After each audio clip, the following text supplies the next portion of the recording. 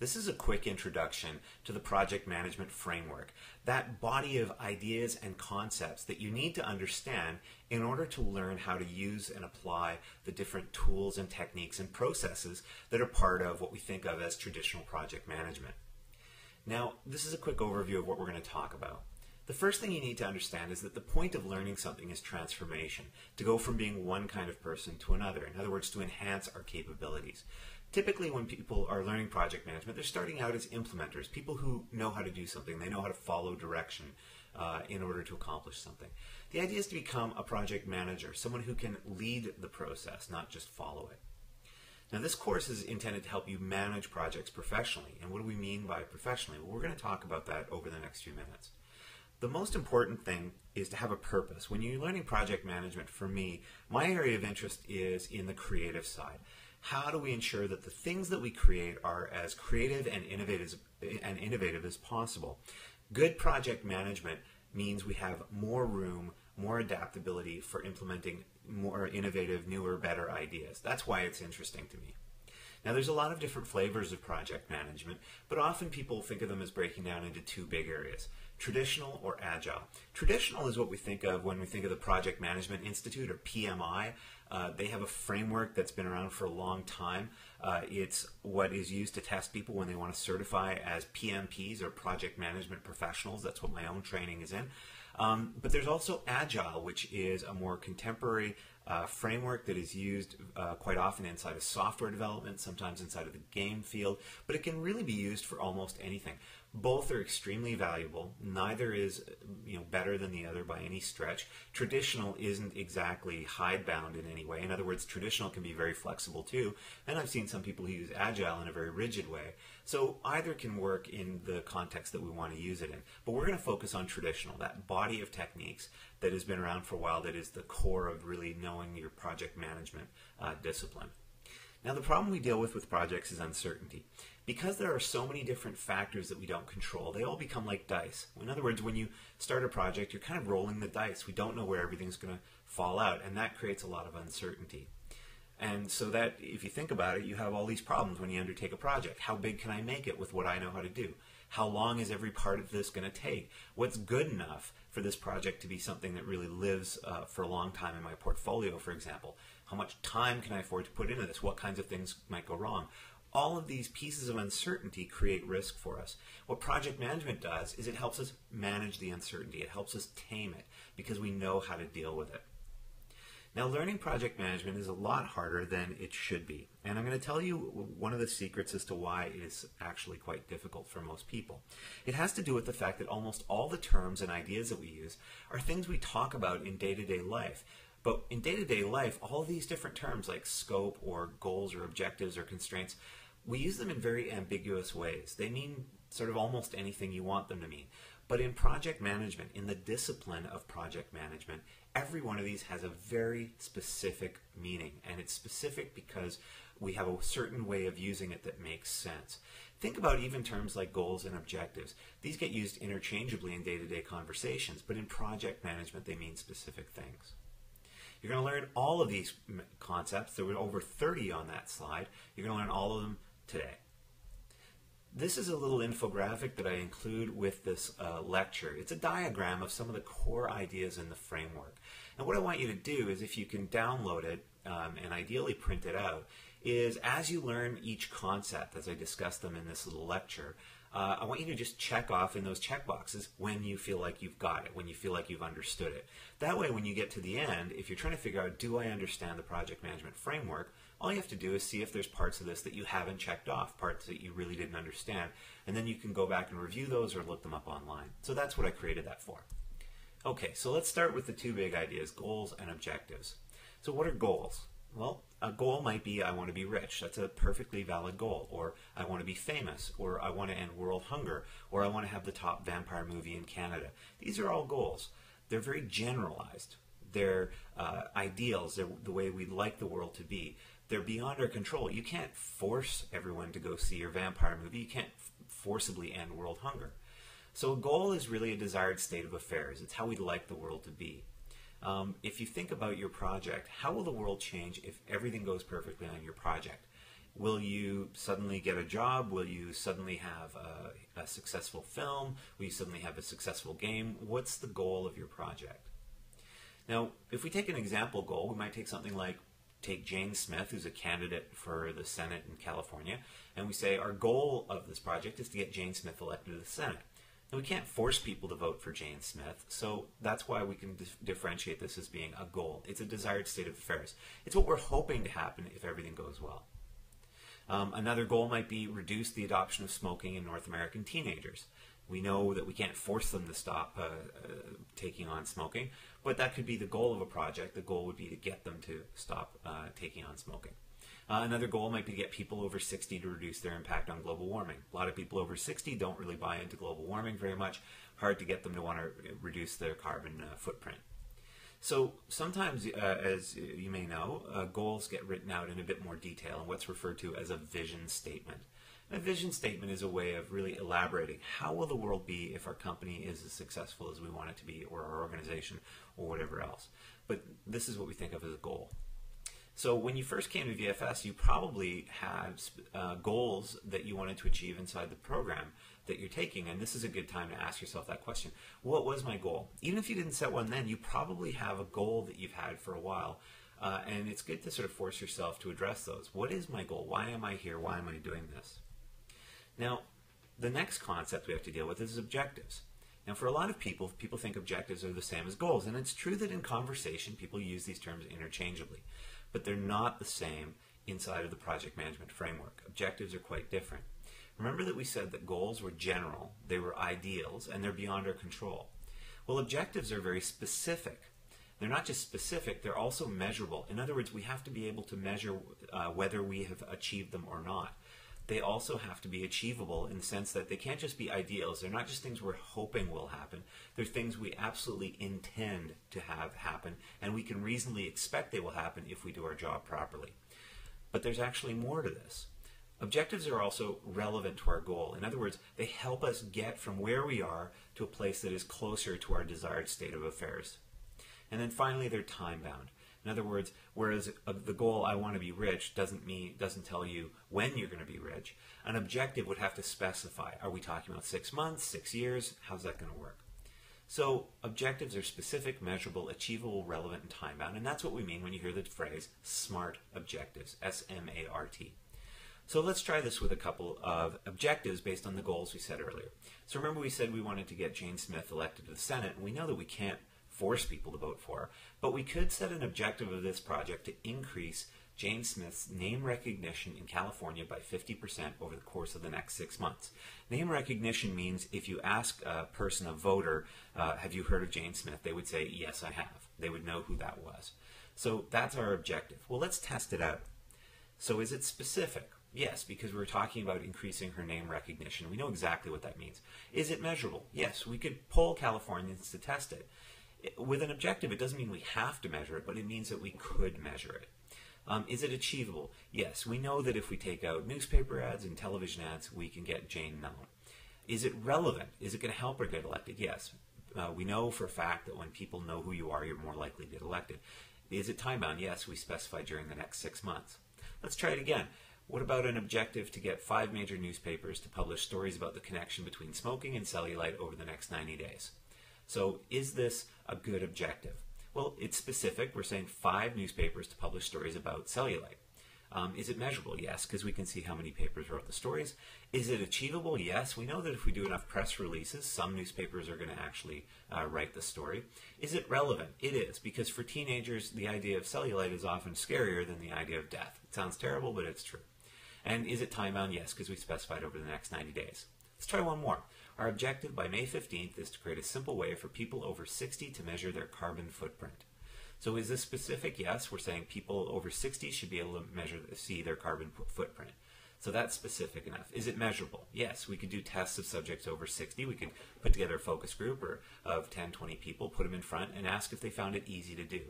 Is it achievable? Yes, we know that with some good interactive design we can do this. Is it relevant? Yes. It's relevant because if people see their impact, it's got a better chance of getting them to change their behavior. And is it time-bound? Yes, we specified by May 15th. Specific, measurable, achievable, relevant, and time-bound.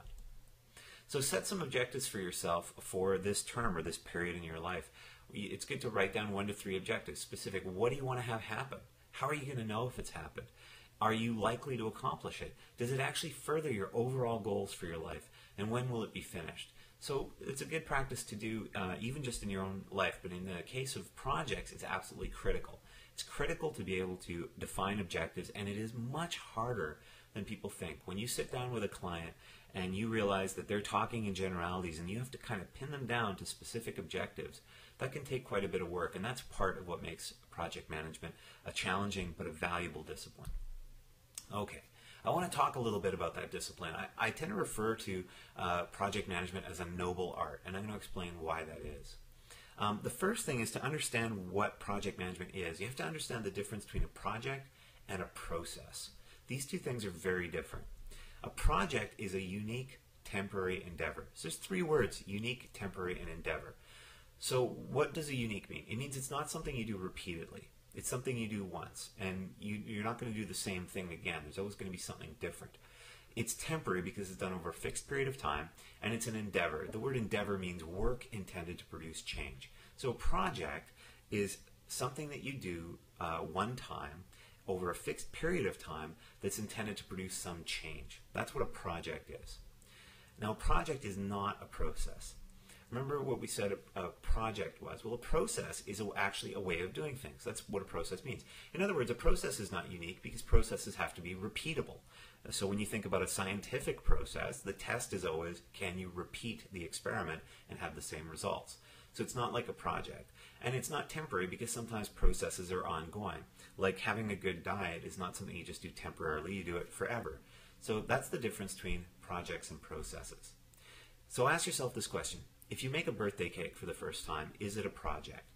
Well, the answer is yes, because it's unique. You haven't done this before. You haven't made this particular cake before. You're doing it over a fixed period of time, and you're doing it for a reason. You're trying to actually create something. You want it to start with a bunch of ingredients and end up with a cake. So, but what about the question of, let's say, a website? People usually think of websites as projects, and they are. But what if a company makes websites every day, and they do it the exact same way every single time? In other words, they just use templates. Is that a project? Well, no, because if you do everything the exact same way every time, it's a process. In other words, that same birthday cake we talked about, if you're someone making a birthday cake for the first time, or even just a new kind of birthday cake, then it's a project. But if you're a bakery that just makes these same birthday cakes 500 times a week, it becomes a process. So that's the difference. The discipline of project management, though, uses processes. It has dozens of processes that you use to help manage your projects. So who really decides what kinds of projects we take on? Who gets to decide what these unique temporary endeavors are that we undertake? Well, stakeholders. And you have to understand stakeholders to understand the project management framework because they play a critical role. Who are stakeholders? Well, they're people. I encourage you to always think of stakeholders as people because people are the ones that make decisions. What kinds of people? Well, they're people that have influence over the project. So what does that influence mean? It means that they have some power over what we're trying to do. That means they can help us or they can hurt us. So stakeholders have influence over the project. But they can also be a different kind of person. They can be people who are simply affected by the project. So people who are affected by the project means that what we do might help them or hurt them. So stakeholders are people who have influence over the project or are affected by the project. That's what stakeholders are. Now there's 3 key steps in doing stakeholder analysis. 3 steps that we like to do a decent stakeholder analysis. The first is just identify the stakeholders. So who are they? So for example, let's say we were going to do a new shopping mall development. Stakeholders would certainly include the client, but they'd also include the people that are investing in the client's business. They'd also include our team. After all, we're very affected by it, and in fact, we have a lot of influence over it. Other stores in the area are also stakeholders because our new shopping mall might help their business or it might hurt their business. But so are the people who have kids and live near the mall. They're stakeholders as well because what we do affects them. So the second thing we have to do is identify their stake in the project. In other words, what specifically is this person's stake in our project? So let's take the parents just as an example. Well, there's increased traffic when you make a new mall, and that can pose a risk to their kids because of all the cars. If it's a well-designed mall, it might actually be very convenient for the parents because it might help them do family errands. But if the mall attracts the wrong kind of stores, like arcades or stores that sell porn or knives or weapons, it can also have a negative influence on the kids. So that's their stake in it. So now the third part of stakeholder analysis, and a lot of people don't do this, which is what makes a lot of projects fall apart, is you have to think about what are we going to do for this stakeholder. In other words, how are we going to deal with their stake in the project? Let's take the parents again. What could we do to acknowledge their stake? Well, we could ensure the entrances to the mall are on multiple streets so that we reduce traffic congestion. More entrances, the less density of traffic we're going to have in any one place. That reduces the risk of cars hitting people. We could also consult with parents in the community about their needs and concerns, find out what kinds of stores they're likely to frequent and things like that. That's also going to make our mall more successful. Finally, we could also consider putting all non-kid-friendly stores in the upper level of the mall and having the security located there. I always wonder why malls don't do this anyway. If you think about it, don't you want to put all the stores where you don't want little kids going in one area of the mall? It makes life much easier to run it. So if you think about it, one of the most important things about stakeholder analysis is that it often helps us make better decisions for the mall or for whatever the project is. In this case, if you look at these three examples, all three of these things are probably actually going to help the business that we're trying to create. So that's why stakeholder analysis is important. Okay, you try it. If you say that VFS is a stakeholder in your project, you have to answer the two questions. What is Vancouver Film School's stake in your project? Is it simply that if you make a great project, it's going to make the school look good?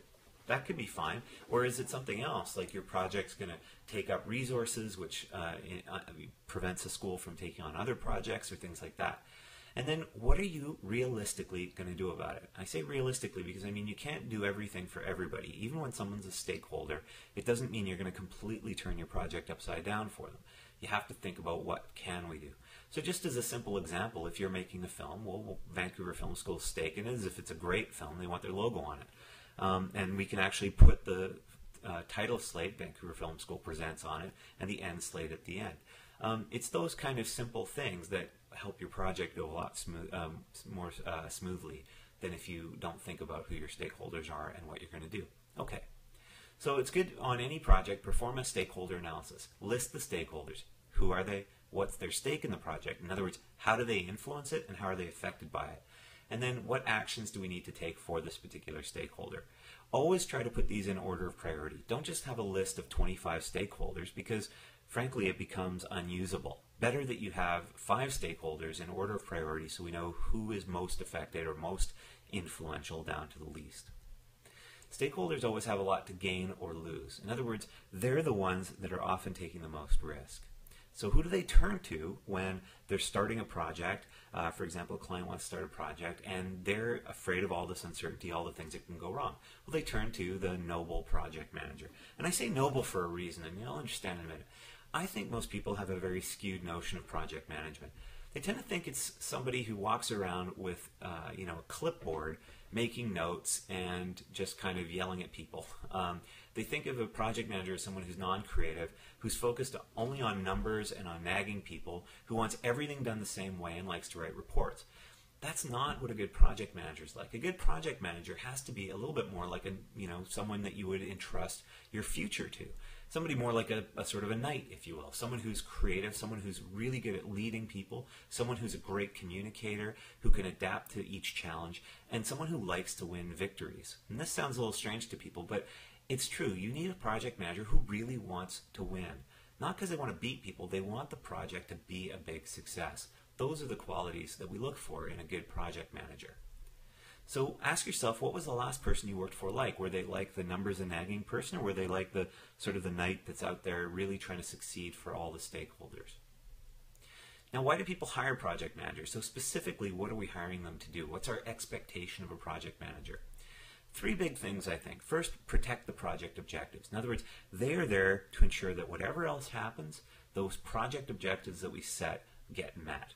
Second, they have to be people who are completely fearless in the face of uncertainty. In other words, they have to help us predict how things are going to go, even when there's things we're not certain about. So they have to be able to make estimates, even when we don't know all of the answers. And third, they have to be able to communicate with all the key players. Communication is a big part of the job. So if all of this sounds so good, then why do so many people actually hate project managers? A lot of creative people actually really dislike project managers. And that's because the people they've encountered tend to be the ones that nag people about irrelevant things, don't want to understand the creative process, they want to force everyone to do it their way, and they generally want to take the fun out of the work. So if these are qualities that you find yourself exhibiting in your own practice, then you're really losing the plot of being a good project manager. Successful project managers are always focused on the big picture, the project objectives. They understand how creative process works, and they know how to apply creativity. They help people see the value in what they're being asked to do. They help find innovative solutions when the usual steps won't work, and fundamentally, they make you glad you worked on the project with them. That's a really important part of being a project manager, otherwise you never get hired again. So what are the project manager's duties and expertise? Duties, like what things do we expect them to do, and expertise, what things do we expect them to know? Well, there's 5 basic duties of a project manager. We get them to initiate projects in phases. We get them to plan the best way to accomplish the objectives. We get them to execute the strategy. We get them to monitor and control the project on a day-to-day basis, and we get them to close the project successfully at the end. Now, these are called the process groups, and you have to learn them. You're going to have to always know what are the 5 process groups: initiating, planning, executing, monitoring and controlling, and finally closing projects. So what are the areas of expertise? In other words, what are the things a project manager is supposed to be an expert in? There are 9 of them: scope, time, cost, communication, human resources, risk, quality, procurement, and integration. And these are called the 9 knowledge areas, and you really need to know these as well. We're going to talk about them more in a little bit. So what qualities should a project manager have? In other words, what kind of attitudes and characteristics do we look for in a project manager? Well, for me, there are really 3. First is communication. Project managers spend 80 to 90% of their time communicating. In other words, you don't get to go off into a tiny room by yourself and ignore everybody. You're going to spend most of your time talking to people, writing to people, just communicating to people, because that's a big part of the job. Second, leadership. We need project managers to get people excited about working together to achieve the project goals. In other words, getting everyone aligned with the same vision. And finally, ingenuity. You often have to find solutions to unusual problems as a project manager. Those are the 3 characteristics. Now, trying to put all this together makes for a noble art indeed. In other words, it's a lot of work. So how are you supposed to do this? How do you get from where you are to there? Well, I would recommend you do 3 things. Apply the processes you learn in this class. In other words, when you learn a technique, actually try to apply the technique. Don't just devolve or revert to whatever you used to do before. Actually make an effort to apply each process you learn. Second, communicate when you're not sure. In other words, if you don't know the answer to something, you're not sure how to go out there and talk to someone with some experience and see what they would do. And finally, don't be afraid to think your way through the problems. Just because there's a big problem in front of you, it doesn't mean you can't come up with the answer. Chances are you're the best positioned person to devise a solution. Okay, so let's talk about the discipline of project management. So what is the sort of the formal way we think of project management? Well, there is a definition you can use, and the definition of project management is the discipline of planning, organizing, and managing resources to bring about the successful completion of specific project goals and objectives. Well, that's terrible. That's a very blah sort of answer. So what's wrong with it? Well, it doesn't help me really think about project management. And that's a problem, because the point of a definition is to help you think about a subject.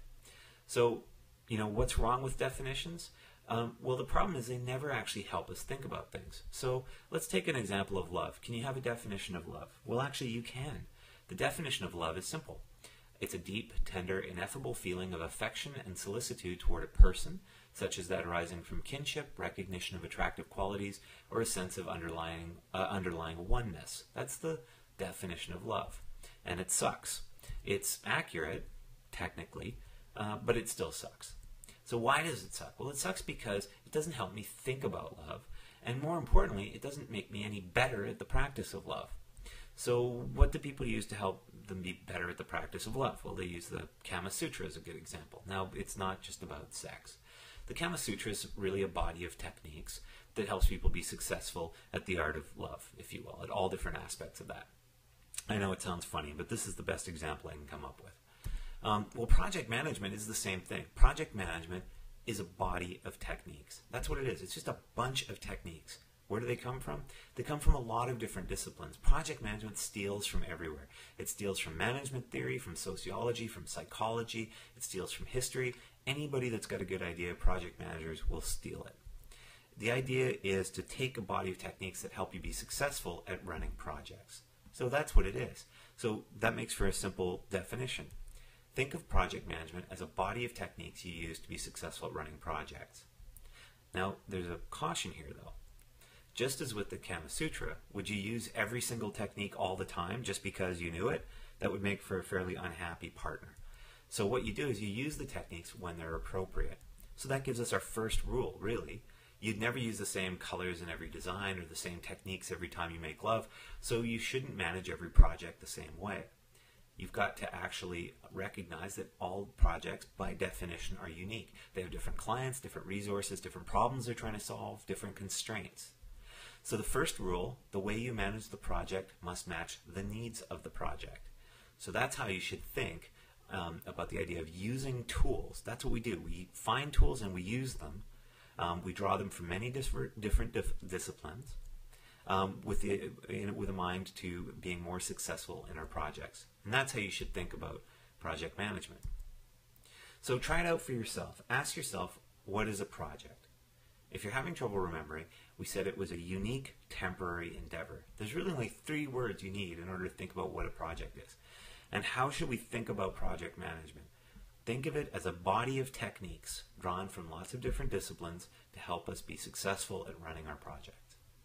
Okay, this is usually a good time if you want to sort of pause this and take a 10-minute break because it's been a lot of information, but I'm happy to keep going on.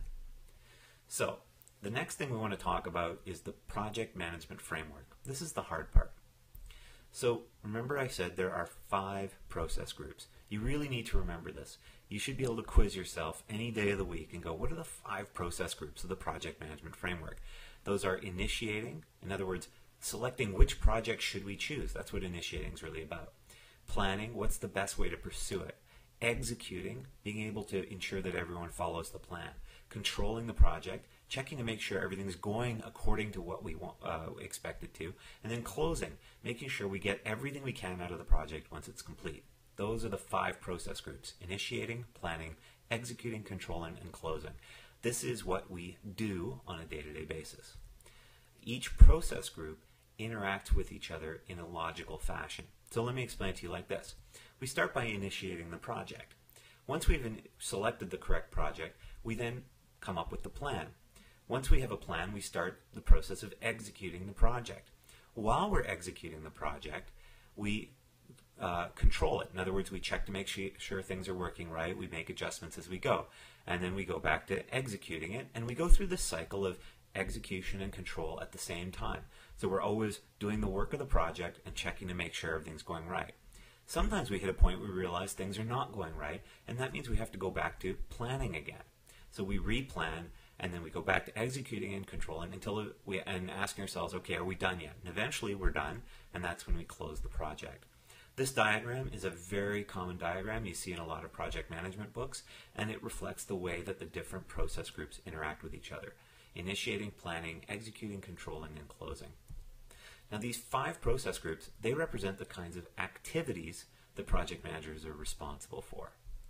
So ask yourself the question, give yourself a little test: what are the 5 process groups and what does each one mean? If you're having trouble, just go back and take a look. You have to know: initiating, planning, executing, controlling, and closing. That's what we do. Now, there are 9 knowledge areas. We talked about this briefly before. Again, this is important. You have to really know it. These are the 9 things that project managers are supposed to know better than the other people on a project. So the 9 knowledge areas are scope. In other words, what is the stuff that needs to be done? Time. When are we going to do it? Cost. How do we pay for it? Human resources. Who are the people? What are they going to do? Quality. How do we make sure that the work that we're doing is worth the effort? Risk. How do we deal with unforeseen events? Communication. Who needs to know what, when, and how?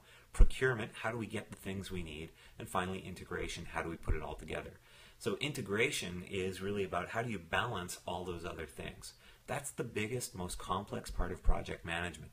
Balancing quality and risk and scope and time and cost and all of these different factors. So these knowledge areas you really need to know. They're the specific areas that project managers oversee. In other words, if you're taking on a web project and you're the project manager, you don't need to know how to program websites. You don't even need to know much about design, but you do need to know about those 9 knowledge areas.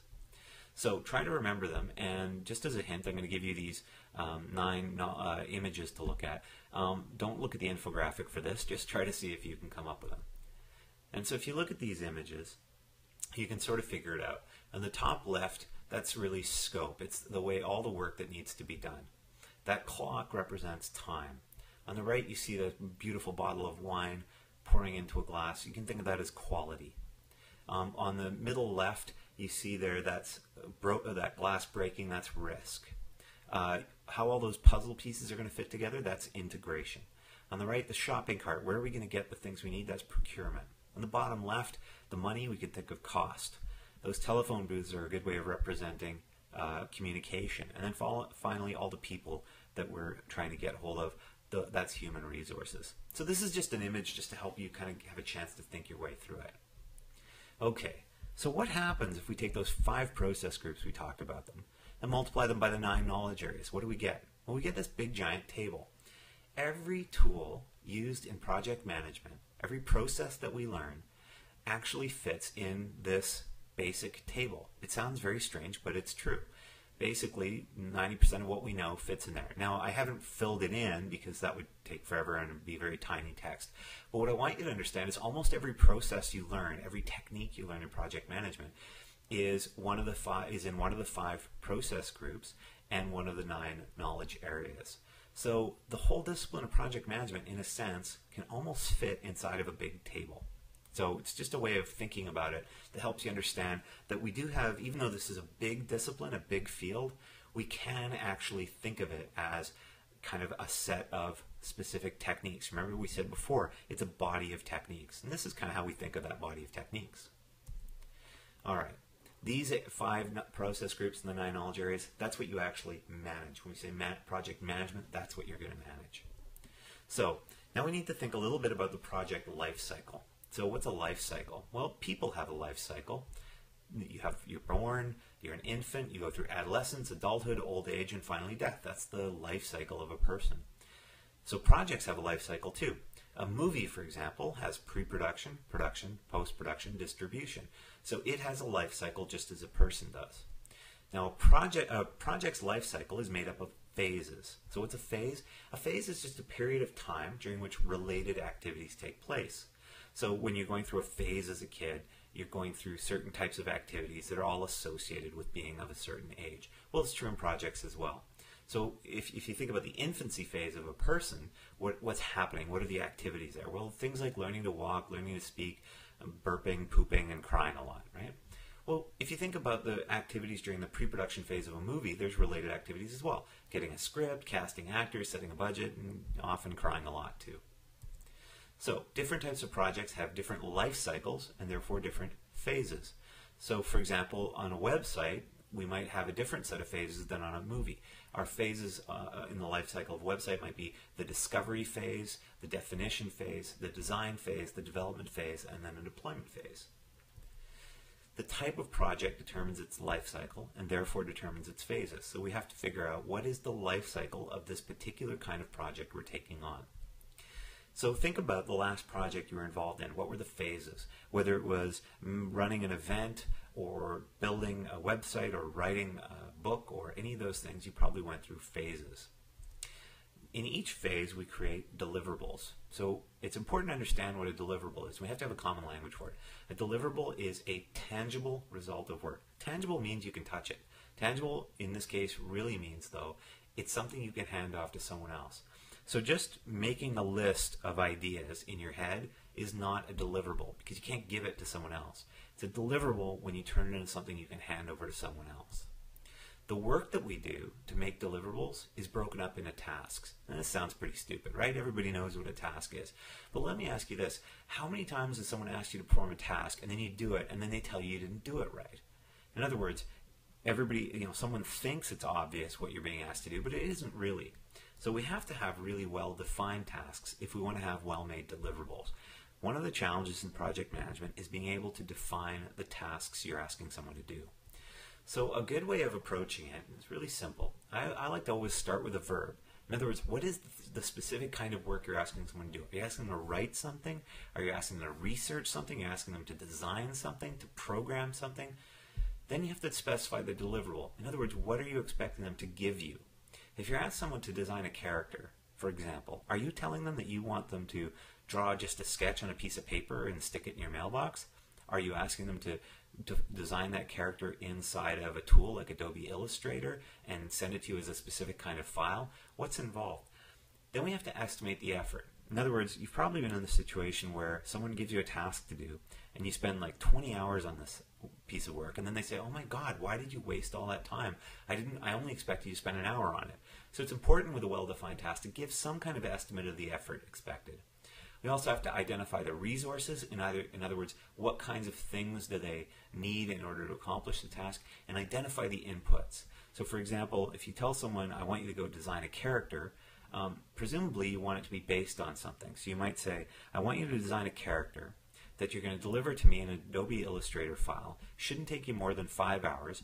You're going to need to use one of the computers with an Illustrator on it, and you're going to need the character description from the first draft of the script, so go get the script first so that you can get it. That's how we make a well-defined task. So far, what have we talked about? We've talked about process groups, knowledge areas, project life cycles, deliverables, and tasks. So it's important to quickly note one thing. Process groups are not phases. It'd be easy to think that they were, because if you think about it, they look the same. So process groups, you have initiating, planning, execution, control, and closing. That almost sounds like a life cycle. If you think of a movie life cycle, pre-production, well, that could be kind of like initiating, and production, that could be kind of like planning and execution, and post-production, that can be kind of also fitting into execution and control, and then closing could be kind of like distribution. But they're not the same. You shouldn't think of process groups that way. Process groups don't fit that way. Let me show you how they do fit into it. Phases are about the activities that happen during the same time period. Process groups are types of activities that we apply whenever we need them. In other words, you can initiate any different phase of a project.